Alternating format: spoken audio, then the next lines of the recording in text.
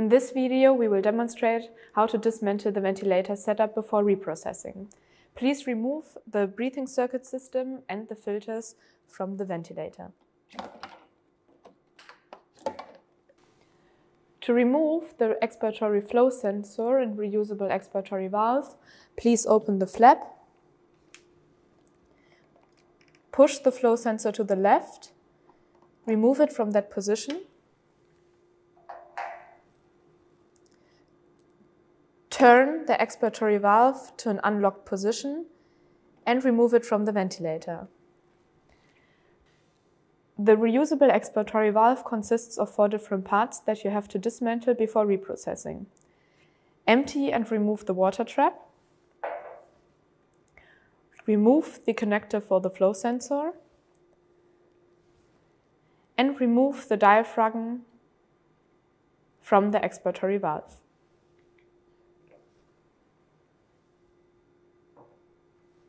It might be necessary in specific cases to reprocess the inspiratory valve.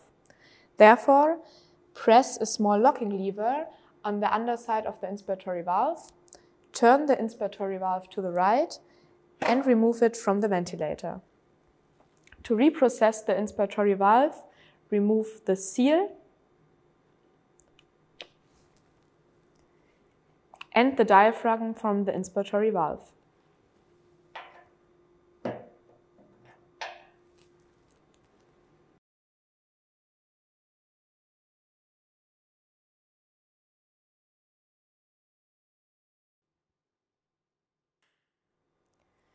After reprocessing, according to the instruction for use, make sure that the seal and the diaphragm on the inspiratory valve are fitted correctly.